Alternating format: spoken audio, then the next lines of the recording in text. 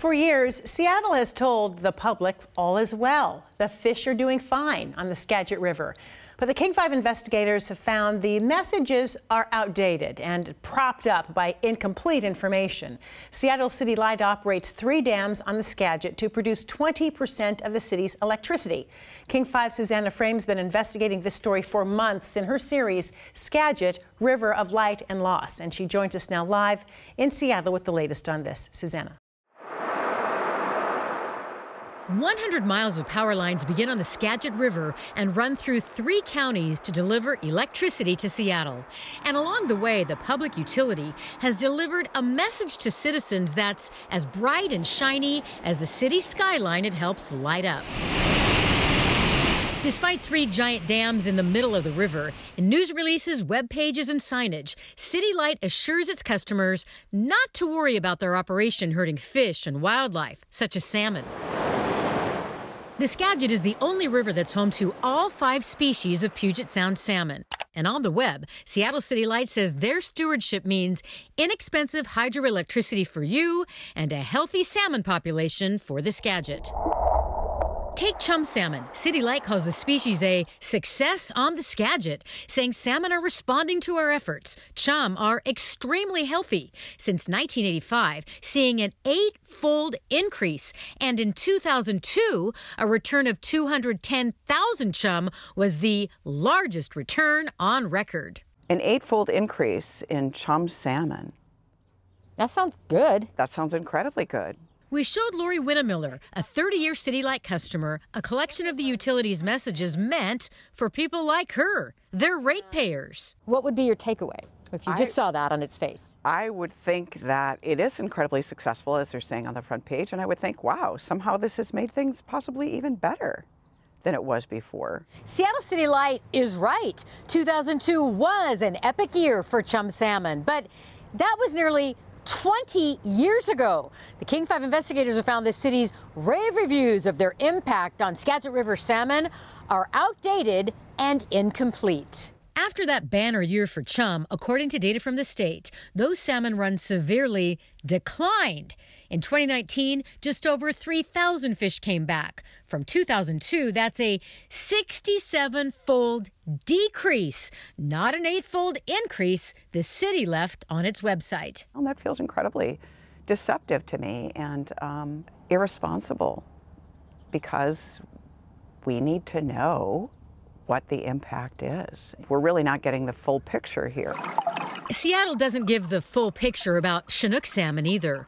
On the web, they highlight strong returns of Chinook salmon, 25,000 coming back to the Skagit in 2004, hailed as a landmark event, the largest return in 25 years. Here's what City Light didn't say. Since then, Chinook have steadily decreased on the Skagit. In 2019, 11,800 came back, less than half of the record number posted by the utility. I feel like they are painting a rosy picture to allow us to believe that everything is fine. Salmon are in trouble. Ed Eliezer is the regional fish manager for the Washington State Department of Fish and Wildlife. To say that things are all rosy here on the Skagit River sounds like that is not the real story.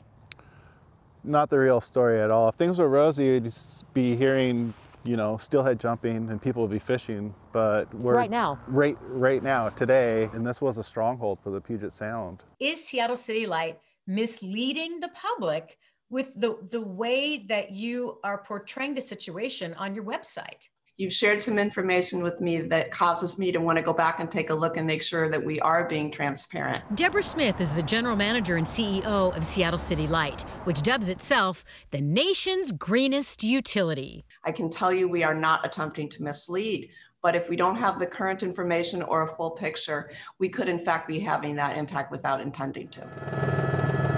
Federal agencies have long determined that dams hurt fish by blocking off river habitat they need for spawning and maturing. But Seattle City Light says that's not the case on the Skagit because, according to them, fish can't swim past large boulders and steep grades below their dams anyway. Website messages and signs greeting the public ask, what about the fish? The answer? No problem. Rapids below their dams serve as an effective natural fish barrier. State and federal regulators say that's not the correct message. In public documents, NOAA Fisheries writes they've concluded no insurmountable barrier exists that would stop fish from getting through the dam area.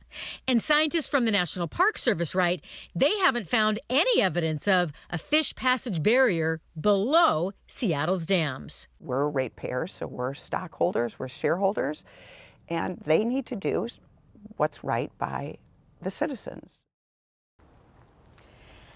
Now, if you were to look on the website right now, you would notice that those pages are no longer there. Seattle City Light did a relaunch of their entire website at the end of January, so they say this was just a coincidence that happened at the same time I was working on this story. Now, these dams are extremely important for the city right now because they're trying to get them relicensed through the federal government for up to 50 years, and the state and federal regulators and the tribes involved in this process have been extremely critical of City Light, saying they haven't agreed to do enough under the conditions of the new license to help salmon recover on the Skagit. And what I just covered, that sort of thing, is part of the problem, they say. If you continue to tell yourself this narrative that everything's okay, that our dams aren't hurting fish, they say that doesn't lead to appropriate decision making for the future. Almost 50 years. So these stakeholders would like to see the city be more realistic about what their dams could be doing to the health of the river and to salmon. I'm Susanna Frame reporting live in Seattle. Susanna, thank you. I know it's a story we'll keep following really closely. Thanks.